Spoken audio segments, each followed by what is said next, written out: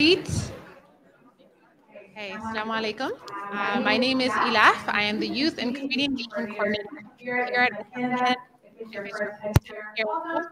And if you feel something that Thank you all for joining us. I know we're starting a little bit late, but inshallah, it's going to be a very special session tonight. As you guys may know, we have two youth rooms that are operating all through Ramadan. They open up at 10 p.m. So once you're done your salah, you can come hang out in the youth hub for sisters or the education center for the brothers. You can come, grab some chai, some coffee, some things that, just hang out and chill. And we're usually open until Qiyam time.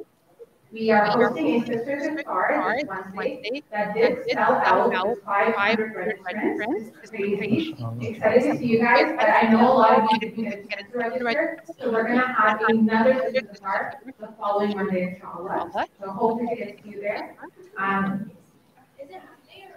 It's on Monday, inshallah. And then the brothers, again, we had our brothers Iftar last week. Wednesday also sold out at 300 registrants. So inshallah, we'll be doing another one on Wednesday for brothers. Without further ado, I am going to hand it over to Ustadh, who actually just got off the flight today, and he came out to see us. Thank you so much. I'm not going to take up more time. I'm going to give the mic over to you. Jazakallah khair. بسم الله الرحمن الرحيم والصلاة والسلام على أشرف الأنبياء والمرسلين سيدنا محمد وعلى آله الطيبين الطاهرين وأصحابه الهادين المهتدين وعلى التابعين ومن تبعهم بإحسان إلى يوم الدين. السلام عليكم ورحمة الله تعالى وبركاته. I'm not going to get onto you about the weak response. We're all tired. Alhamdulillah. I just came off a flight myself, like a 4 or 6 hour flight. I dropped my bags off at my brother Yusuf's house and then I made my way down here. So I'm more tired than you guys, but inshallah, forgive me if I make any mistakes, or if I don't speak clearly, or if my words kind of slur, or if I fall asleep as I'm giving the talk. It's been a rough life. It's been a rough life. Anyway, Bismillah ar-Rahman ar-Rahim. Alhamdulillah, Allah has blessed us and He's gathered us here today in a house from amongst His houses. And it's beautiful to see that in the month of Ramadan, a time when maybe 10 or 20 years ago, it would have been our elders and our uncles and our fathers and our aunties and our mothers giving life to the masjid during the nights of Ramadan, to see, mashallah, an amazing group of young people organizing themselves and dedicating themselves to the service of the deen. And this is beautiful, and it's something that we can have hope in, because Allah tells us through the Prophet ﷺ that there will be 7 people who are under the shade of Allah on the day where there's no shade except His shade. These people are Al-Imam Al-Adil, the just ruler. And that's a very, very difficult thing to be. If we follow modern day politics, we know how difficult that is. A person whose heart is attached to the masjid, a person who isolates themselves and remembers Allah until tears flow from their eyes, the person who gives in charity with their right hand to the point that their left hand does not know what their right hand has given, the person who is approached by a man who is approached by a beautiful woman in order to engage in something haram, and he refuses and he says, I fear Allah. And then the last 2 are the easiest or the hardest, depending on how you look at it. One of them is the person, 2 people who love each other for the sake of Allah. They meet each other for the sake of Allah and they depart for the sake of Allah. And the other one is the youth that is raised in the obedience of Allah subhanahu wa ta'ala. And if we look at the classical definitions of youth, they say that the peak of youth is 33. So we all have a chance, inshallah, to be included in that category. And they say that true adulthood begins at 40 years old. So everything under 40 is considered a form of youth. So if we are, mashallah, in our 20s, looking at the crowd, maybe some people are pushing 30 or past 30. But generally, we'll give everyone the benefit of the doubt and say that we're all in our 20s. Then we have hope in Allah and we pray that we can be included in at least one of these 7 categories. Either we are the young people that were raised in the worship of Allah subhanahu wa ta'ala, and we're spending our youth. We could be outside on is it Friday today? I don't even know what day of the week it is. Okay, Sunday night, nothing's popping in Toronto, but we could be outside doing anything. Alhamdulillah, we've managed to come here to the masjid, attach our hearts to the masjid, and spend time remembering Allah and speaking about Allah and doing things that will bring us closer to Allah subhanahu wa ta'ala in this holy month. And other than that, if we're not included amongst that category, then we have hope that we can be included amongst the category that are those who love each other for the sake of Allah subhanahu wa ta'ala. And we've gathered here for that, and we will depart for that. For many of us, I mean, Yusuf introduced me to his cousins earlier, but for the most part, most of us are not related to each other by blood. Most of us are not related to each other through business. Most of us are not related to each other through anything that connects us in the affairs of the dunya. We're connected to each other because of Islam. We're connected to each other because of La ilaha illallah Muhammad Rasulullah. And so if we come together upon that and we depart from each other upon that, we can inshallah be included amongst those people who are under Allah's shade on Yawm al-Qiyamah. And there's another hadith that gives us even greater hope. Is the hadith that's narrated by one of the Sahaba. And I read this hadith recently when I was restudying the Muwatta of Imam Malik with one of my teachers. It was a very interesting hadith.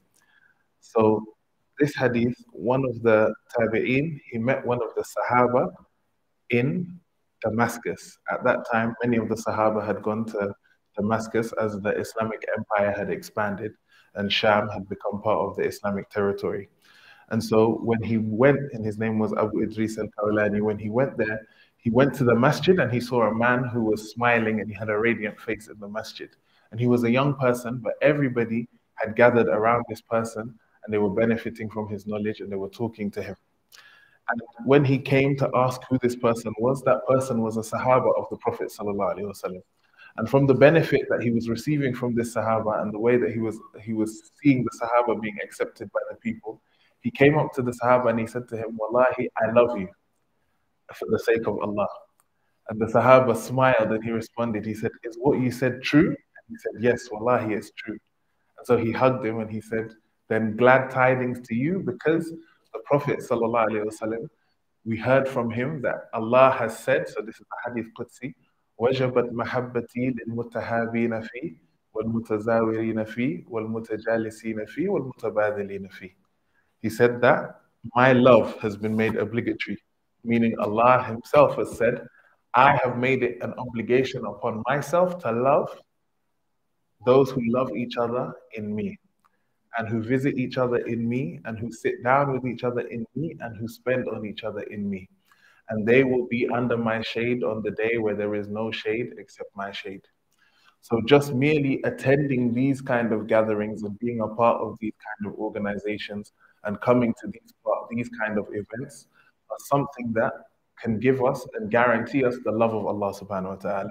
The same way He's made it obligatory for us to pray and to fast, and we have a choice as to whether we want to follow or we don't want to follow. Allah has made it obligatory for Himself to love those who love each other for Him and who visit each other for Him and who sit down with each other for Him. There's even another hadith when the Prophet ﷺ was saying that there was a man who was traveling to a town that was far away from his town. And so Allah sent an angel in the form of a human being to stop this man and to ask him where he was going and why he was going there. And so the man responded to the angel and he said, I'm going to visit one of my brothers. And they said, are you visiting him for some kind of dunya, or, is there a business deal, or is there something, going on that is of benefit in the physical world? And the man said, no, I'm just visiting that person because I love them for the sake of Allah subhanahu wa ta'ala. And so the angel said, I am an angel sent by Allah to tell you that Allah has told you, or He wants to tell you, that He loves you because you love this person for His sake. And so the theme today of what I'm going to talk about, which is completely different from the theme that they gave me, but this is what I feel like talking about right now, so I'm going to end up doing it, is this whole thing of loving for the sake of Allah subhanahu wa ta'ala. As I feel as though even when we think about taqwa and when we think about worshipping Allah, for many of us, the focus is always fear of Allah or fear of the punishment of Allah, and nobody ever talks about the aspect of loving Allah subhanahu wa ta'ala. And I don't want to make it sound, too fuzzy, like I'm trying to, tell you something that's not in the Quran or in the Sunnah. But one of the main reasons, and I was reading earlier a book by one of the great scholars of the past, his name was Ibn al-Juzay, and he was a very, very excellent scholar when it came to tafsir of the Quran. And so he has a book called Tasfiyatul Qulub, Purification of the Hearts, in which he talks about the different spiritual stations that a Muslim should attain, strictly from a Quranic perspective and looking at it through the Quran. And so, connecting this back to the month of Ramadan, Allah tells us in the month of Ramadan that we're obligated to fast. And in the verse where He reveals to us the reason why we should fast, He says, "Kutiba alaykum as-siyam kama kutiba ala alladhina min qablikum la'allakum tattaqun." That He has made fasting obligatory upon us the same way He made it obligatory upon those who came before us, in order for us to achieve taqwa. And so taqwa is always translated as fear of Allah subhanahu wa ta'ala. And this is an accurate translation. But it's fear in a different kind of sense than the fear that we usually know. If we talk about fear in the general sense, in Arabic, the word that is used is khawf. Allah talks about the awliya, His friends. He says, "Inna awliya Allah la khawfun alayhim wa la hum yahzanun." The friends of Allah are those who do not have fear and they do not grieve. Alladhina amanu wa kanu yattaqun. They are the people who believed and they also had taqwa. So we know that taqwa, in terms of fear, is a deeper kind of relationship with Allah than merely just being scared of Him. Taqwa comes from the word, or is related to the word wiqaya, which means to protect. And the essence of this is that you're protecting your relationship with Allah subhanahu wa ta'ala from anything that can destroy that relationship with Allah subhanahu wa ta'ala. And that's a different kind of fear. When I was giving tafsir in California, I gave the example of a husband and a wife. Most times when you see people get married, the husband is always taller and stronger and bigger than the wife. There's some exceptional cases, but generally, when you ask most girls what they look for in a husband, one of the top 3 attributes is that he should be taller than them. And he should be stronger than them. If not, there might be issues. But if you think about a husband that's married to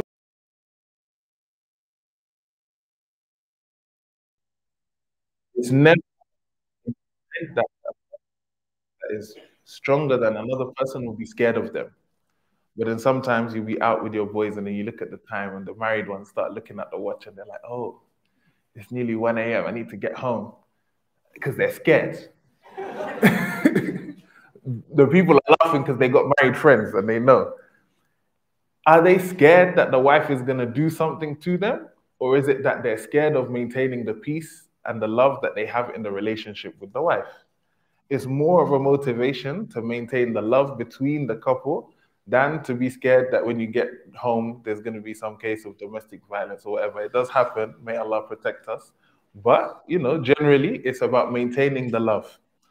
And so when Ibn Juzay talks about the different motivations for taqwa, he levels them and he makes about 10 different motivations for taqwa in order of how serious and how beautiful they are. So he starts with the lowest motivation for taqwa, and that is khawf min adhab ad-dunyawi. That is being scared of some punishment that will afflict you in this life. And we see some people, for example, like I had friends, anytime something's going wrong in life, they're like, okay, I need to start praying. Things are going wrong. I'm not getting this business deal. This is not going through. It's because I'm not praying. And they get back on their deen and they start practicing because things are going wrong in this life. They're not thinking about, per se, the relationship with Allah. They're not thinking about, per se, the rewards of the akhirah that they might be missing out on. They're thinking about the immediate effect of what their worship is doing to them in this life. They feel as though the relationship with Allah is affecting their rizq, it's affecting their livelihood, it's affecting their business. And so they have some form of taqwa as a motivation for that. And then the second motivation would be khawf min adhab ukhrawi, having fear of punishment in the next life. Thinking about the hellfire, thinking about the punishments reserved for those who don't obey Allah and those who don't have taqwa, and all of these things that can also be a motivation, and it's a higher motivation than being scared of something that will affect you in the dunya. And then we see the fear of something affecting your deen. You're upset or you're scared that you might lose your iman. Your iman will be weak, your iman will go low. All of these kind of things can be motivations. And then you see, for example, fear of the hisab. People are not even thinking about the punishment of the akhirah yet. They're thinking about even Allah calling them to account for their deeds. Some people will be ashamed and they'll say, how can I approach Allah on the Day of Judgment with all of these sins, and they think about the embarrassment of being in front of Allah and Allah asking us about everything that we've done in the dunya. That's also a motivation to have taqwa.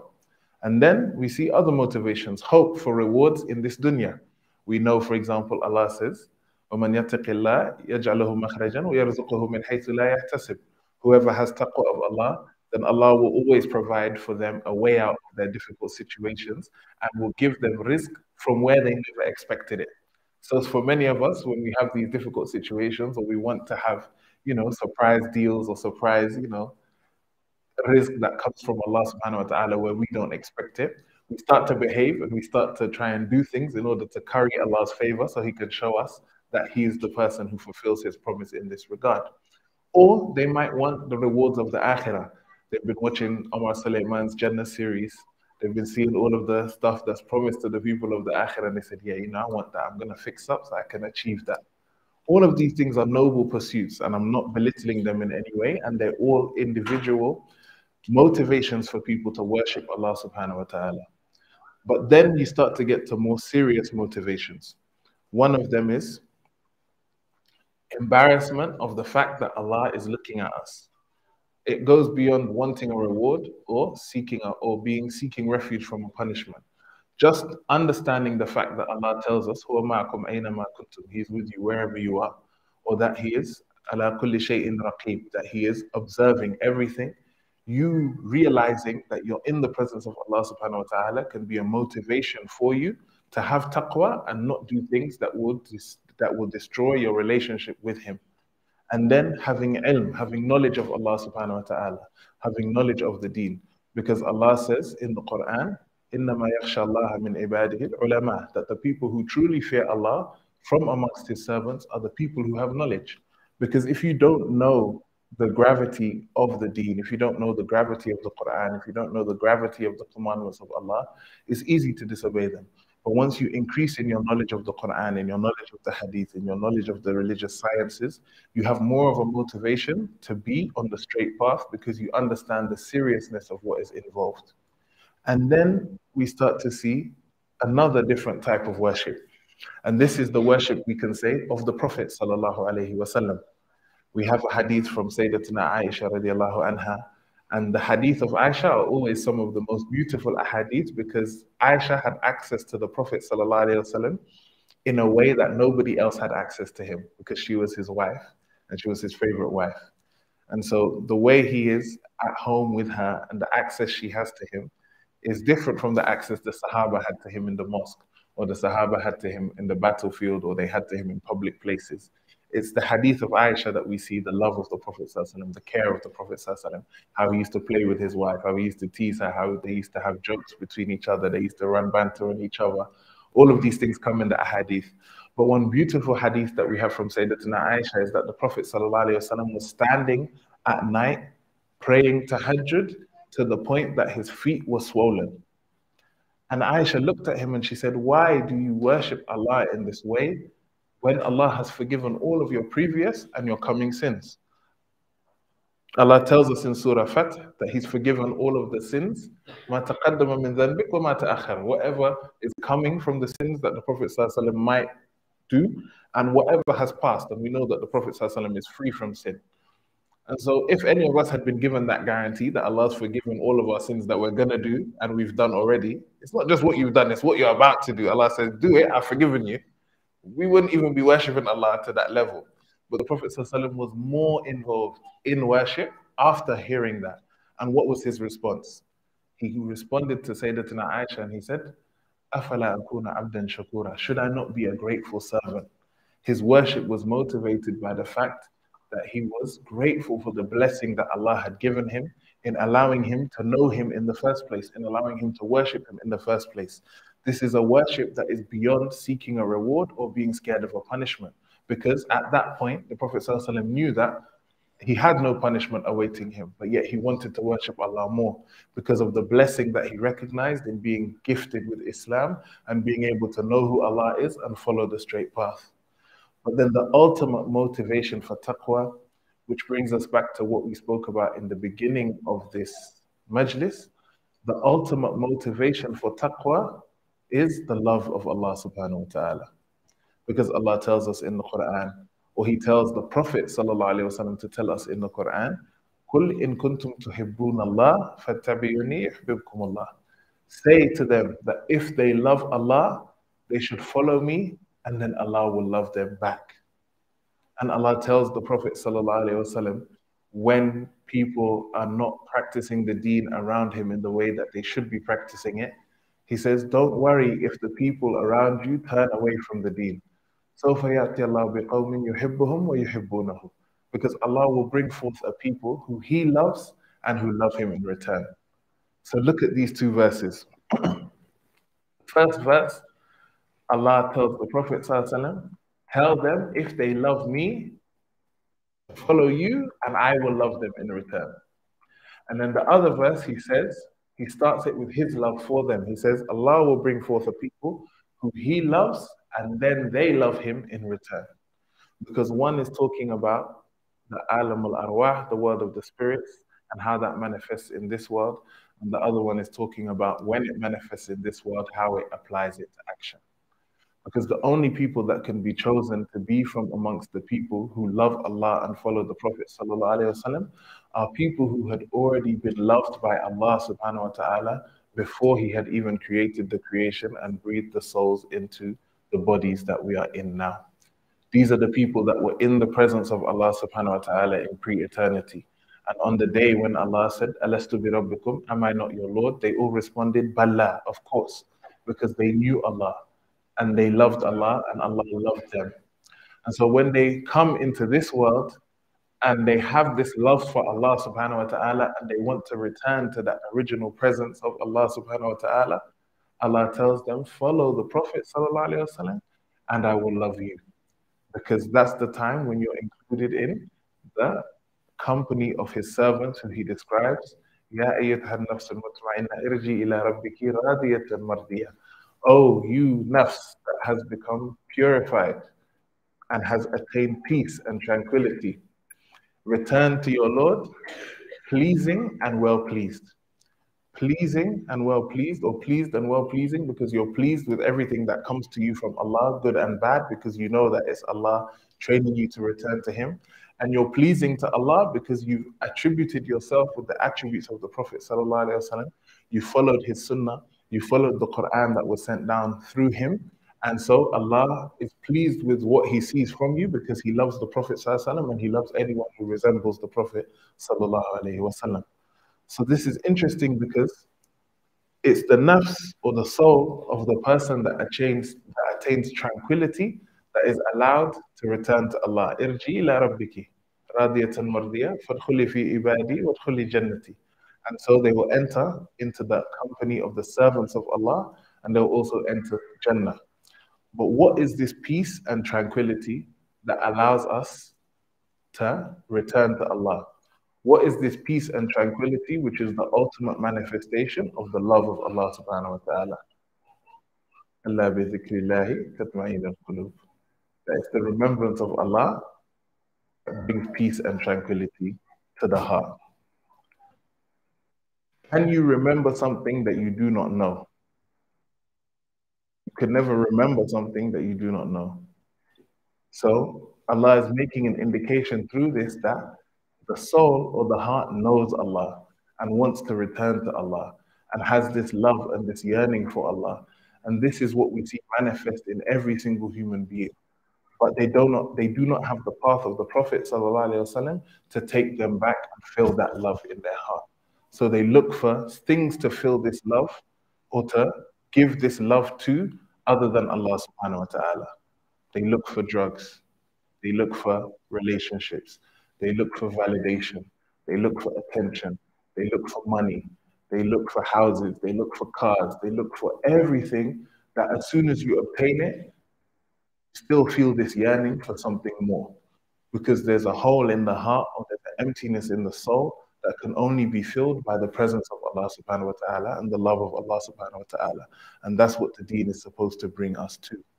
And so with all of these actions that we're doing, Allah tells us that He's made fasting obligatory for us, لَعَلَّكُمْ تَتَّقُونَ, in order for us to be conscious of Him. because that consciousness is what puts us in his presence and allows us to fulfill this loving relationship that we have with him. Allah tells us to fast, Allah tells us to pray, and we know that prayer is the most important aspect of our deen. But why does he tell us to pray? The same way he tells us to fast to have taqwa is the same way he tells us in the Quran, أَقِيمُوا الصَّلَاةَ لِذِكْرِي. Establish salah in order to remember me.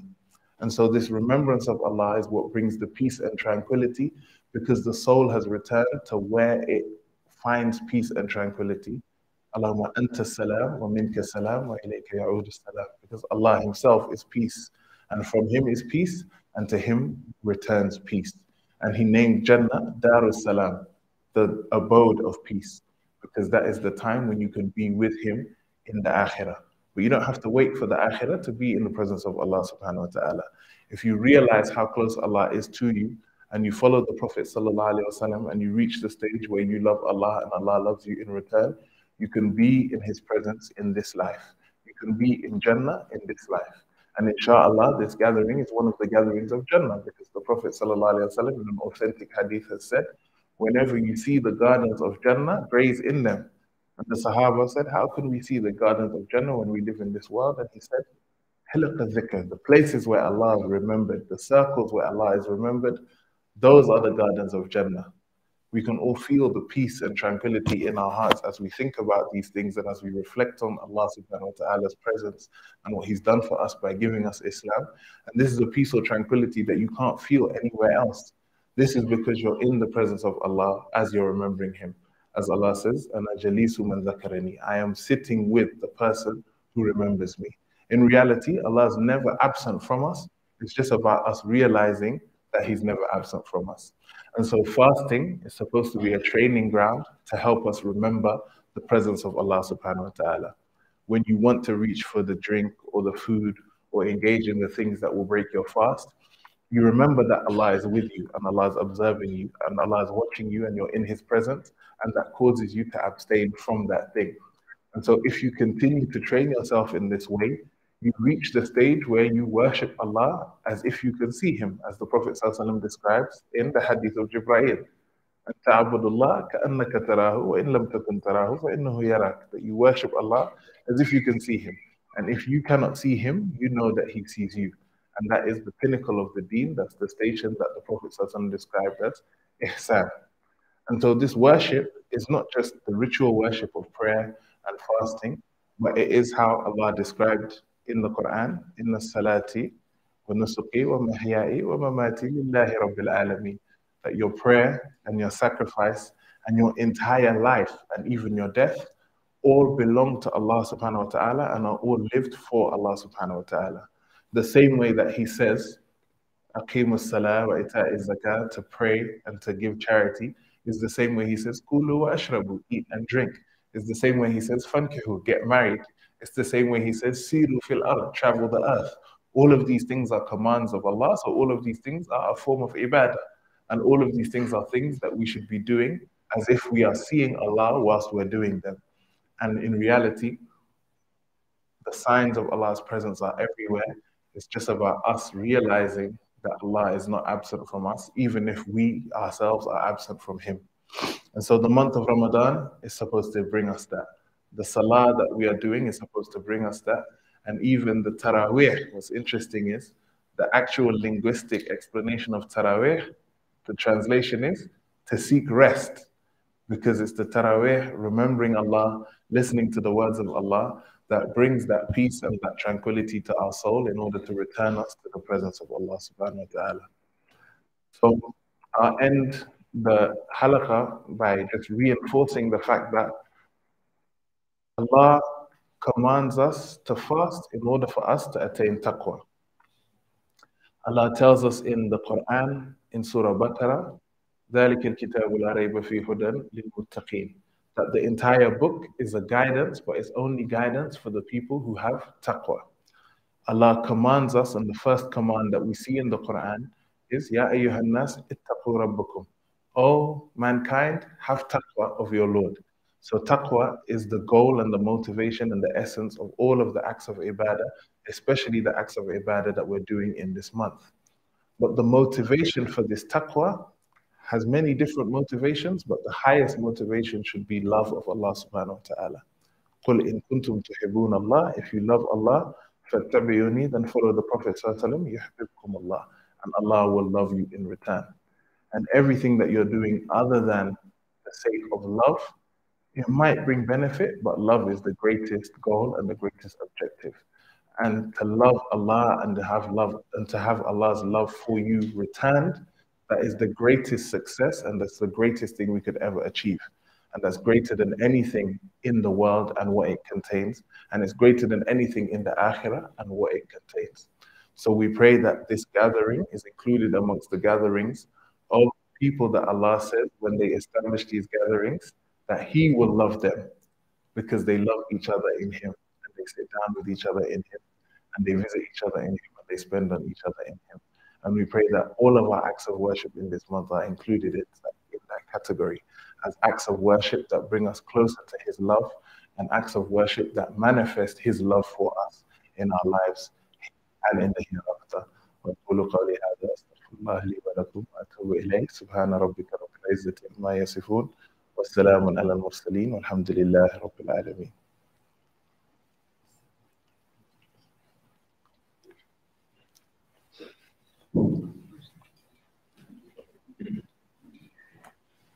Inshallah, I guess we'll start with Q&A. Anybody has any questions, just raise your hand and inshallah we'll pass around the mic.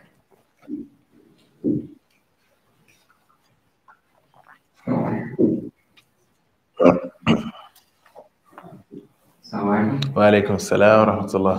The question in regards to whenever you say, "Oh, I love you for the sake of Allah," or you're doing something for the sake of Allah, there's always this like persona around it that when it's being said or something that it's, "Oh, you're just doing it for the sake of Allah, but you don't really mean it, or you don't really this, or it's, it's not really true or something." How do you kind of answer that or go around that perspective? The only reason why we have an issue when people say things like, "I love you for the sake of Allah," and we don't think it's real, is because we've divorced Allah from His attributes and actions. In one of the classic texts of Aqidah, the Murshid al-Ma'in of Ibn Ashir, he talks about the unity of Allah subhanahu wa ta'ala. And he says that Allah is that Allah is completely different from His creation and He cannot be compared to them, but He is one in His essence, His that, His attributes, His sifat, and in His actions, His af'al.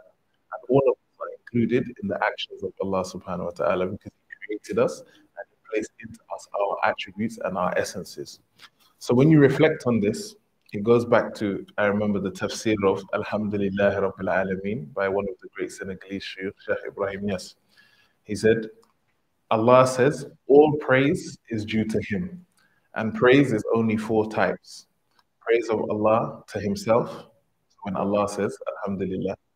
Praise of Allah to His servants. So when Allah says, for example, Innaka la'ala, you have an exalted standard of character to the Prophet sallallahu alaihi wasallam.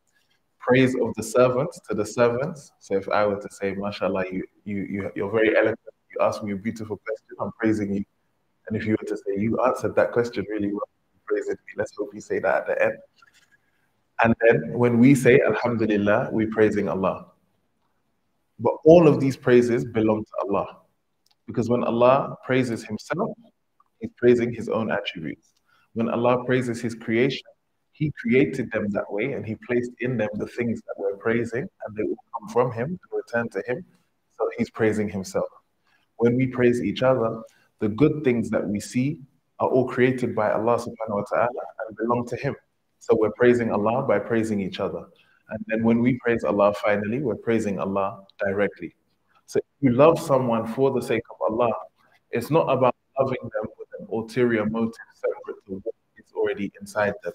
It's about recognizing the fact that what you like about that person, why you're interacting with that person, what it is about that person that brings you the love and the peace and the tranquility that you have when you engage with that person, or the actions that you're going to do with that person, are all created by Allah and belong to Allah anyway, and are a reflection of His attributes and His names, and a manifestation of His knowledge and His power and His ability. And that's a deeper way and a better way even of interacting with humankind, because if you interact with any creation for the sake of creation, it takes away that sacredness and it takes away even your ability to overlook their faults. But if you're dealing with somebody entirely for the sake of Allah subhanahu wa ta'ala, you're giving them a certain level and a rank and a sanctity because you're directly connecting that thing to Allah and you're not divorcing that thing from Allah subhanahu wa ta'ala. So when you say this, I love you for the sake of Allah, we're used to separating creation from the creator. We're used to seeing the product and not the person that produced it. We're used to seeing the art and not the person who made the art. When you go to an art gallery and you look at a painting, they'll be like, oh, that's a Van Gogh. Van Gogh's not in the room. The effect of his work, his knowledge, his ability are in the room. But whenever you see the picture, you don't see it as anything other than a Van Gogh.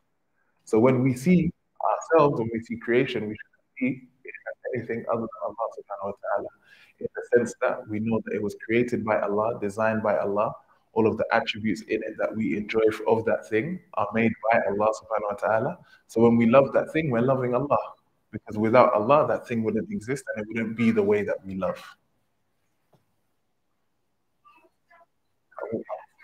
Alhamdulillah. We can also, just a reminder, everyone, we do take questions anonymously as well.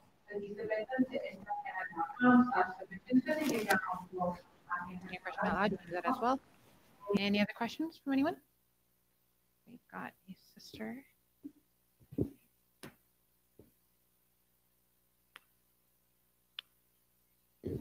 So, my question was, what is a practical way to like purify your soul or constantly be in a state of purification for someone who isn't like a person of ilm?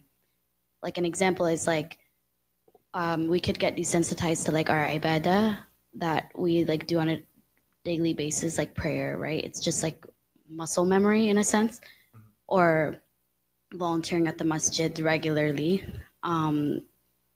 In the beginning, it could have started off as like wanting to be of service to your community, but over time it's like, oh, I have to be here at this time, this part of the week or whatever it may be, or actually having that connection with the Quran. Like maybe your heart has gotten hard, or like maybe desensitized to these acts of worship.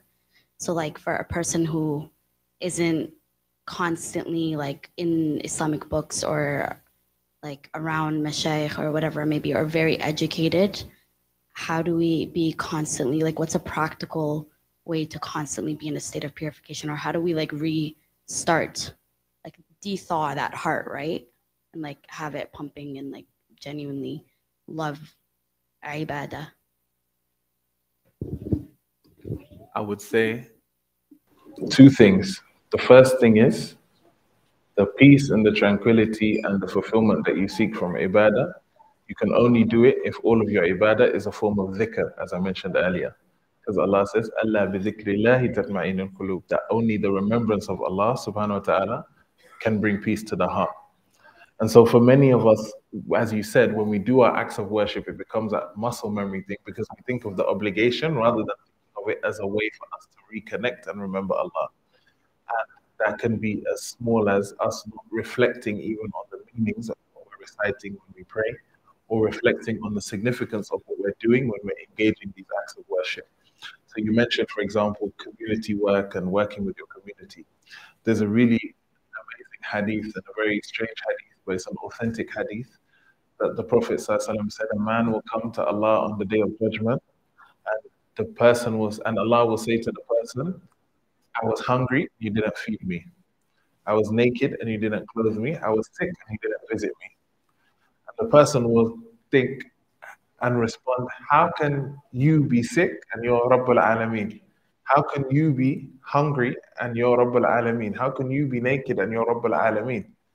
And Allah says, I had a servant that was hungry. And if you had fed that person, you would have found me there. I had a person who was sick, a servant who was sick. If you were to visit that person, you would have found me there. I had a servant who was naked, and if you had clothed them, you would have found me there. And so all of these acts of worship are meant to connect us to Allah. They should be forms of dhikr. It's not just about sitting down with the tasbih and saying Allah's names, but your salah, Allah says, وَأَقِيمُوا الصَّلَاةَ لِذِكْرِي. Establish salah to remember me. Allah says, إِنَّ الصَّلَاةَ تَنْهَى عَنِ الْفَحْشَاءِ وَالْمُنكَرِ وَذِكْرُ اللَّهِ أَكْبَرُ. That salah prevents you from doing evil deeds and wrong actions, but remembrance of Allah is greater. So any act that we're doing that's separated from that dhikr of Allah subhanahu wa ta'ala and remembering His presence, we're not going to find fulfillment in that because it's disconnected from Allah subhanahu wa ta'ala. So that's the way we can reconnect with that in one aspect. And in another aspect, yeah, that's enough actually. Inshallah, yeah. Yeah, bismillah. Yeah, no problem. I was looking around trying to find out where you were. Bismillah.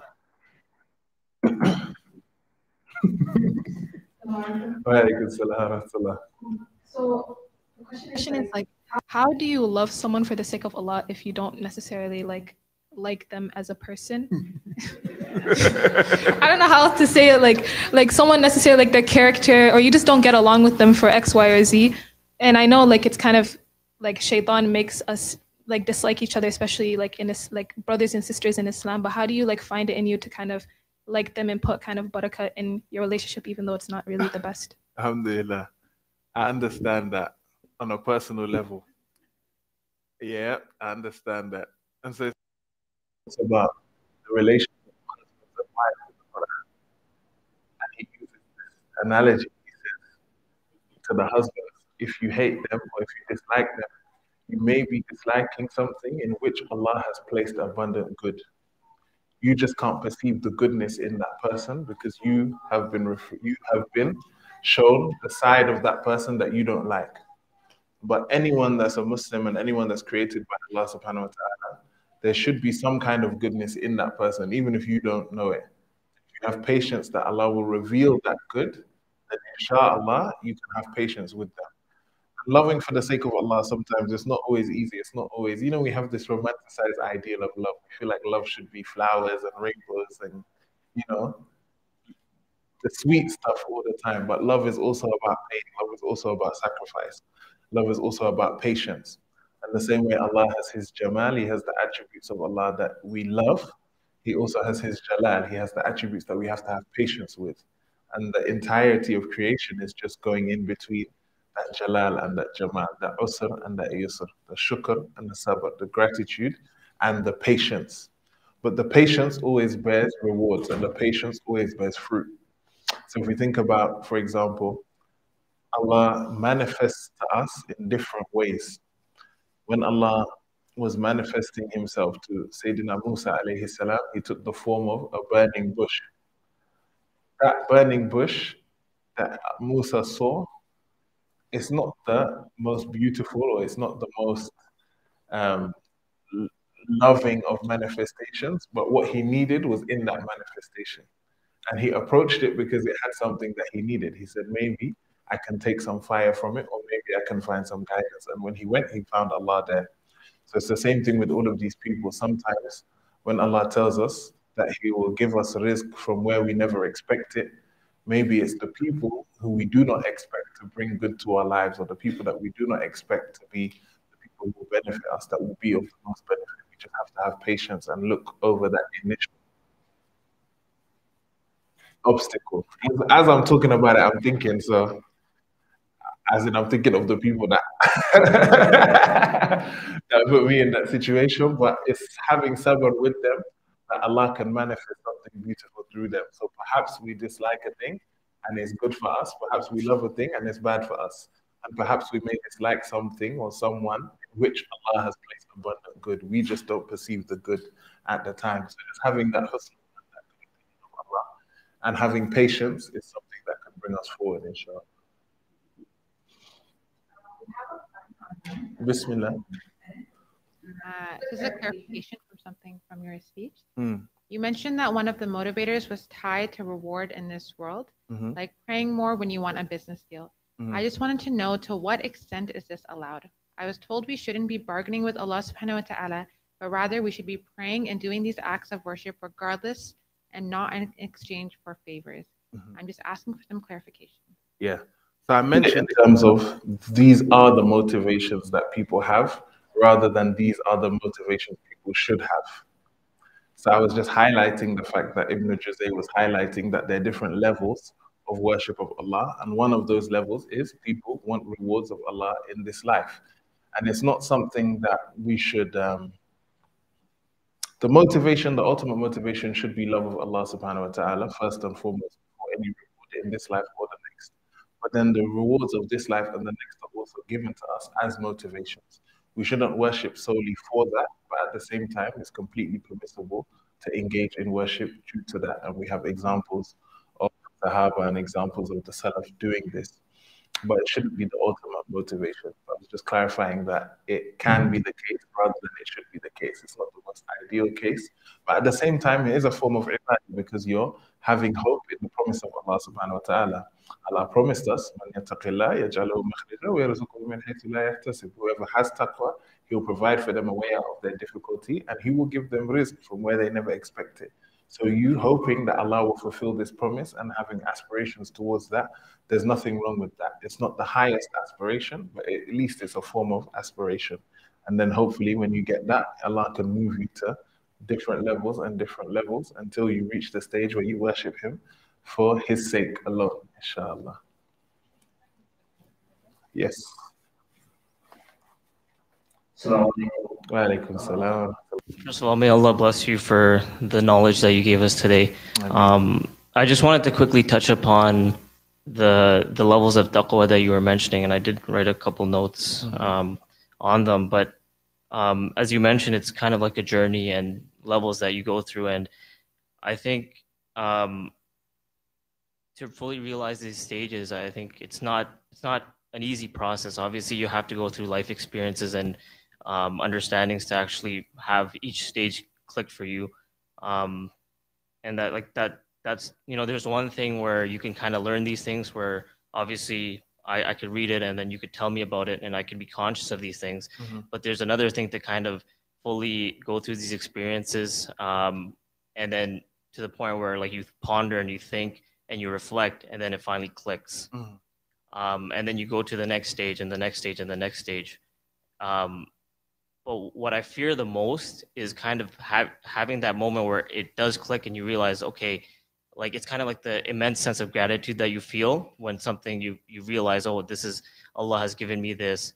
But what I fear the most is kind of, as human beings, we tend to forget, and when our lives change, we tend to kind of not only forget, but forget about like the feeling and the understanding of the breath. So I was just wondering if you can comment on like how to deal with that kind of situation, because I think that's the one thing that I kind of do fear after understanding something, but losing that, I think Allah just mentioned in the Quran, like, your heart changes after you finally understand something.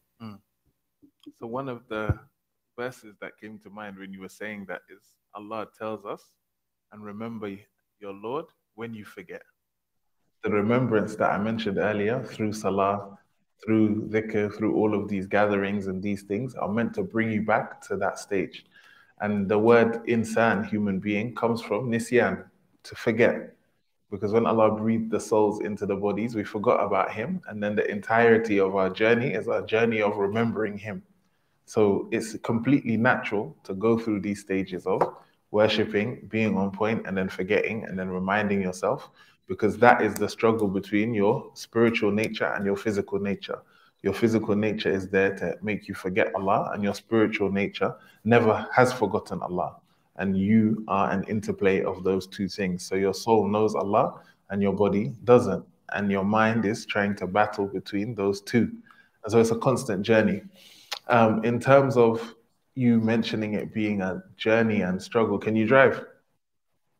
So you know when you drive, you have the theory and then you have the practical. You study all you're meant to study and you're meant to know about the road in the theory. You read the books. I think now they have apps and stuff. They show you like the lights, what it's going to look like, what you're supposed to do in complete different situations. But you never truly have that knowledge until you go on the road, you get in the car and you have that practical. The Quran is the theory and the action of the Quran is the practical. So when we say, for example, in Fatiha, Ihdina Siratul Mustaqim, guide us to the straight path, where do we find that hidayah? ذلك الكتاب لا ريب فيه هدى للمتقين. That the book is the guidance. When Allah tells us in the Quran, and He gives us all these similitudes and He gives us all these things to work with, that's all theory. You can open the Quran and you see وَالشَّمْسِ وَالضُّحَاهَا وَالْقَمَرِ إِذَا تَلَاهَا وَالنَّهَارِ إِذَا جَلَاهَا وَاللَّيْلِ إِذَا يَغْشَاهَا. Allah swears by the sun and its light, and the moon when it follows the sun, and the day when it reveals the light, and nighttime when it conceals the light. If you read the book inside your room and you don't go out and see the sun and see the moon and see the day and see the night, you have the theory, but you don't have the practical. And so the combination of the two is, yeah, we sit here in the gatherings, we remember Allah, we talk about the theory of living according to that dhikr. And then the practical now, the real test is following that Sirat al-Mustaqim. It's a path, the straight path. Or if we think about it, the journey from one place to another is this journey from Islam to Iman to Ihsan. That's why it's called a Sirat. It's a path. And you're meant to drive that path with the theory that you have and live the practical. And that's what it's all about. But these things are the things that help us remember when we forget. These things are the things that help us reconnect when we become disconnected.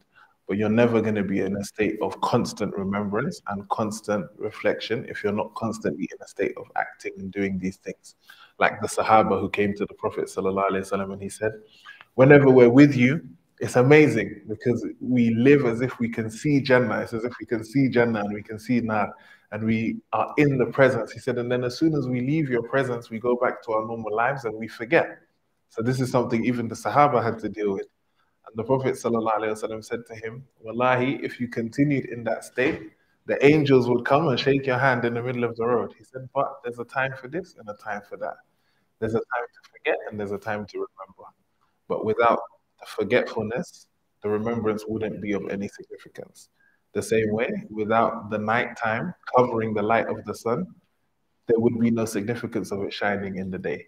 And without the moon appearing to us when the sun has disappeared, there'll be no significance of us knowing what the sun is in the first place. Allah uses all of these things to reinforce the message and keep us reminding Him of His presence. But you're good, don't worry. We are going to wrap up the session there. I will ask you to close the draft. That's okay. Just a couple announcements before that. Ustadh Mustafa Briggs will be joining us next week as well, next weekend, along with Ustadh Abdurrahman Murphy, as well as Sheikh Ammar Al-Shukri. He'll be here next weekend as well. Will we all be here on the same day? Sorry to interrupt you. Abdurrahman Murphy and yourself will be here on the same day. Oh, nice. I was just with him in Dallas, and I was, yeah, all right, nice. I'm looking forward to that. A conversation with both of you, inshallah. Okay, lit. Yeah. Sorry, I'm excited. Yeah. I'm looking forward to that. I'll be here. I hope so, inshallah. You guys can follow at ISNA Hub to stay up to date with any schedule changes as such. And any other programming about the iftars, everything will be there. That's kind of our central place for all things youth related. Typically, our Sunday sessions don't go too late. This was an exception today. So just to keep in mind that we are considering that you guys have jobs and school in the morning, inshallah. Yes, Monday. Okay, it's just 1:30. My apologies. No, we're good. Okay, so with that, I'll let you close us off, inshallah. اللهم أنت الأول فليس قبلك شيء وأنت الآخر فليس بعدك شيء وأنت الظاهر فليس فوقك شيء وأنت الباطن فليس دونك شيء فكن لنا يا أول يا آخر يا ظاهر يا باطن وليا ونصيرا أنت ولينا ومولانا فنعم المولى ونعم النصير اللهم إنا نسألك الجنة وما قرب إليها من قول وعمل ونعوذ بك من النار وما قرب إليها من قول وعمل اللهم إنا نسألك من الخير كل عاجله وعاجله ما علمنا منه وما لم نعلم ونعوذ بك من الشر كله عاجله وعاجله ما علمنا منه وما لم نعلم. Ya Allah, you are al-awwal, the first, and there is nothing before you. You are al-akhir, the last, and there is nothing after you. You are al-zahir, the manifest, and there is nothing in front of you. And you are al-batin, the hidden, and there is nothing beyond you. So we ask you by your names, Ya Allah, al-awwal, al-akhir, al-zahir, al-batin, to be for us a guiding protector and a friend, because you are the best support, you are the best protector, and you are the best friend. Ya Allah, we ask you to grant us Jannah and everything that will bring us closer to it, and to keep us safe from the hellfire and everything that will bring us closer to it.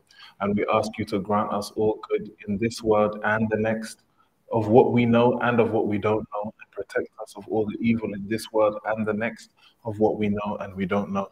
اللهم صل على سيدنا محمد الفاتح لما أغلق والخاتم لما سبق ناصر الحق بالحق والهادي إلى صراطك المستقيم وعلى آله حق قدره ومقداره العظيم.